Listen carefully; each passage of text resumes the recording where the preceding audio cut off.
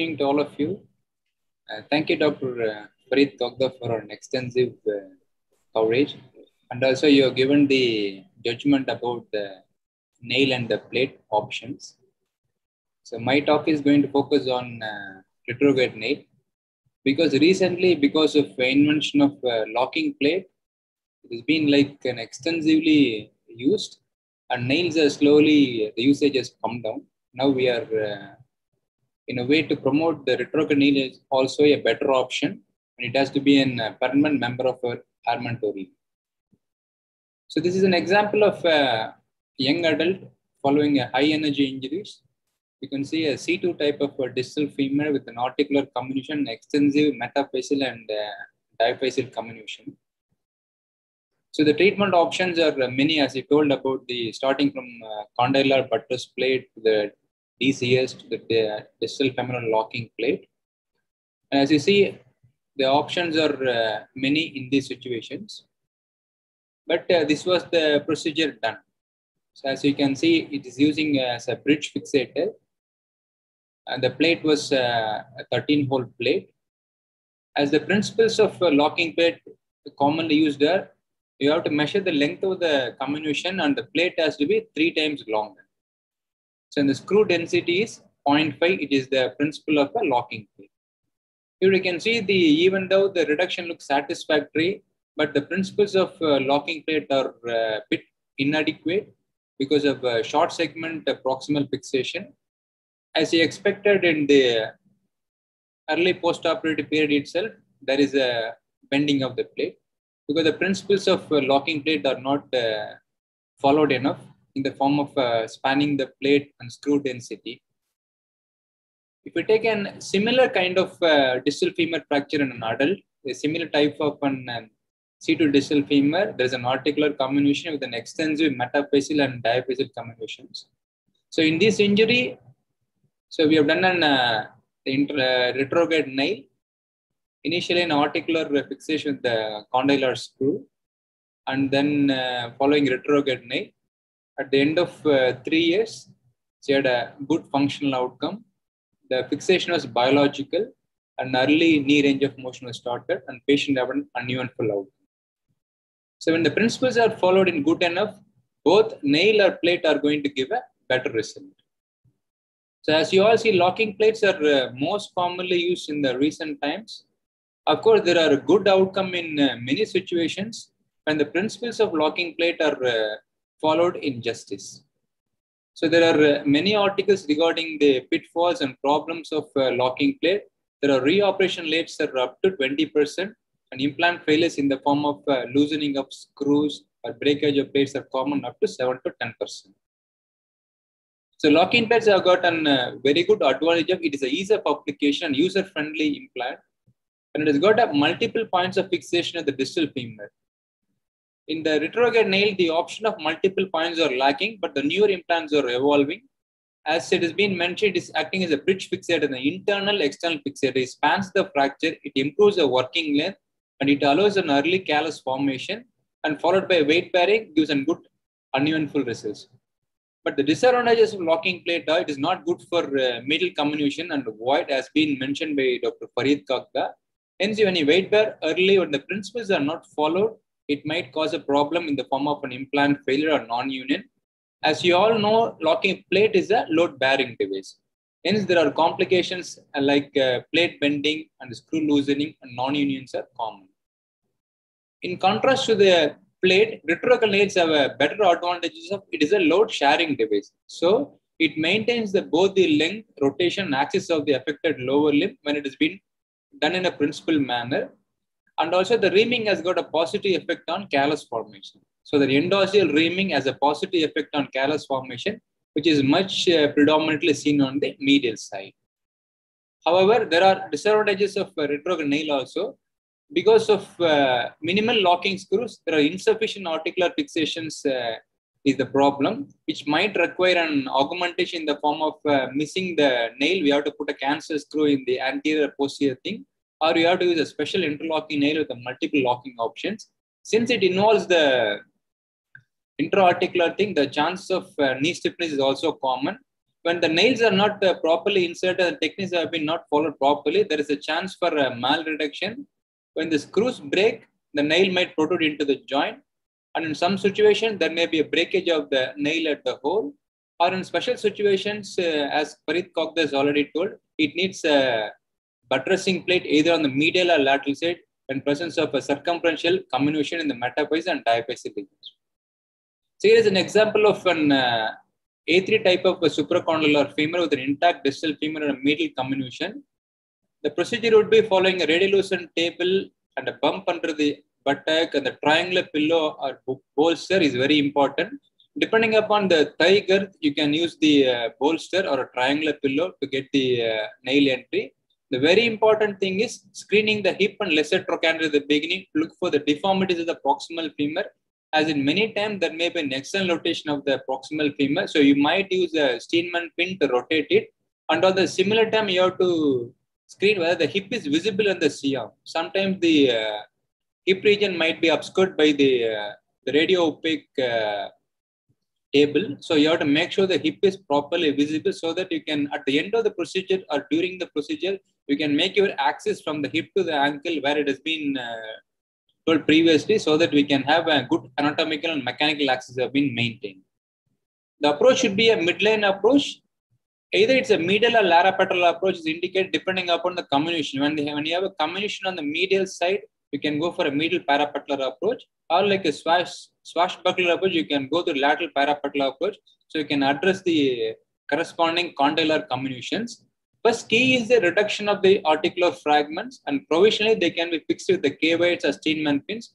Once our reduction is adequate, then we can go on to the entry into the nail and the nail can be inserted. The entry point for the thing is 1 centimeter anterior to the PCL origin is the entry point, where both the intercondylar sulcus, it is in the center in both an AP and lateral view. In an AP view, that has to be centered in the metaphysis when the guide wire is inserted. And the guide wire has to go along with the anatomical axis centered in the metaphysis. Once the guide wire is confirmed, we can do the reaming. Reaming has got a very good positive effect. Here, the medial butterfly fragment was reduced with the 4.5 reduction clamp and a cerclage wire was applied. So you can see the reaming. And also regarding the nail length, it has to be at the subchondral level. It has to cross the intercondylar sulcus. And proximally, the nail has to end at or above the level of lesser trochanter to prevent the stress raising at the subtrochanteric region. Hence, you can see the cerclage wiring and the 2 distal locking screws are purchasing into the intact femoral condyle. So, patient can go on for an early weight-bearing working, and also the early knee range of movements can be started. In special situations like a morbidly obese female with an osteoporosis and an extra-articular distal femur fractures, the nail is going to work well because the exposure and also the stability of the implant is going to be much higher when you're using a nail. The locking plates are in osteoporotic individuals are a bit high. Even in using a locking plate, you might use the bicondylar plate, as the Farid has already told, for better mobility and the fixation. We unveiled a distal femoral nail with a spiral blade option so that the patient can have an early weight-bearing walking and the range of movements can be started. This is another example of a C2 distal femur fracture with a more amount of comminution. The CT scanner is also showing the fragments more on the medial side. Hence, we did a midline approach, a medial parapatellar arthrotomy was done. And provisionally, the fragments are fixed with K-weights and the Steinman pin. Then our entry was started, centered in the metaphysis in the AP view and also in the lateral view. And the guide wire was inserted. Once the locking has been done in the proximal and distally, the articular fragments can be fixed with a canceller screw. And here the medial Hofer fragment and the anterior side was fixed with headless compression screws. And you can see the articular congruity is well maintained. And the postoperative X-ray, you can see the alignment of the limb, length and rotation axis were maintained, and patient was encouraged to do early weight-bearing walking and encouraged to have a good amount of range of motion in the knee. This is another example when patient who had a polytrauma with multiple fractures. This patient had a chest injury and also a bilateral distal femur fracture and a head injury, where the principles of damage control orthopedics in the form of an external fixator is applied in the initial phases. Then it was planned for fixation both the sides. In bilateral femurs, for an early weight-bearing walking, a nail bed construct works well because of extensive metaphyseal comminution. Here on the right side, there was a focal comminution, hence we added an endless nail for an structural support on the medial side, and lateral support, the medial spike was more into the diaphysis, hence nail bed construct was advised. And here you can see that 1 year follow-up, both the fractures have healed well. As we started the early range of motion, patient has got a good functional outcome, term of knee bending, and also patient gained a good outcome. The other thing is in open distal femur fractures, where within the diaphyseal bone loss and there is an extensive intra-articular involvement. As per the initial protocol, a debridement and the loose fragments were removed. Since in the intra-articular fragment, we put following a wound debridement, we did a primary plating and the bone gap was filled with the cement spacer in the initial stage and the wound was closed primarily. So in 6 weeks, as there is no evidence of infection, the cement spacer was removed. Since there is an extensive metaphyseal and diaphyseal comminution with the circumferential involvement and loss of bones, so we added a nail bed construct, we added a tricortical graft on the medial side, and a nail bed construct was done and early range of movements were encouraged. Here you can see at the end of 1 year, patient had a good functional outcome in the form of a range of movements and also the non-eventful outcome.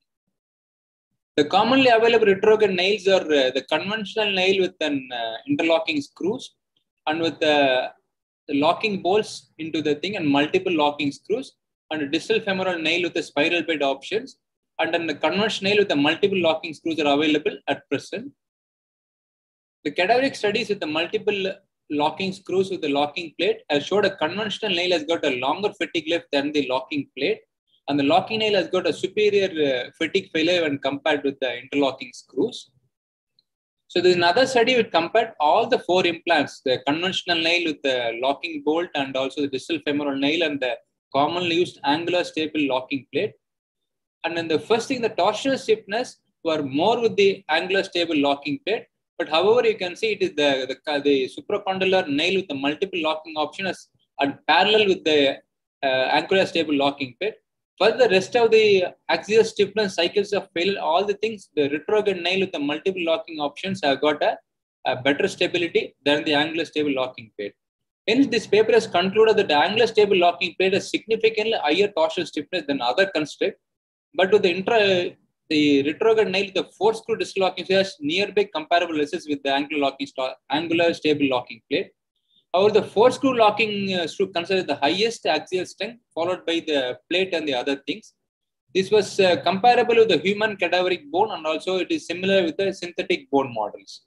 Hence, the retrograde nails with the multiple locking screw has got a biomechanically more stable than the locking plate. There has been many literature of minimal case reports of 20 to 30 patients.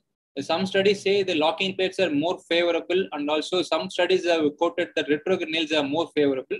But the meta-analysis on comparing the larger studies regarding the blood loss and operating time, infection, malunion and non-union, and knee stiffness and other problems, and there are no significant difference in the complications compared to the nailing and plating have been quoted. But they have suggested the randomized control trial also. There is another study, incidence of non-union after distal femur fractures using both the contemporary fixation, the nail and the plate. There has been 38 cohort studies have been included and more than 2,000 fractures were analyzed. But they concluded that only 5% developed non-union and there is no difference in the outcome. But they concluded that you have to master in one of them. You should know the balance between both the implants, and then whatever necessary, you have to use that type of an implant. Hence, to conclude, the intramedullary nail will have its permanent place in armamentarium because of the versatile usage. And retrograde nail works better in extra-articular and metaphyseal diaphyseal comminutions. And the newer implants with multi-locking screws are biomechanically superior to locking plates. And in special situations, you might need an augmented cancellous screws or add of locking plates in special situations like metaphyseal diaphyseal comminutions. So thank you very much for your patient listening.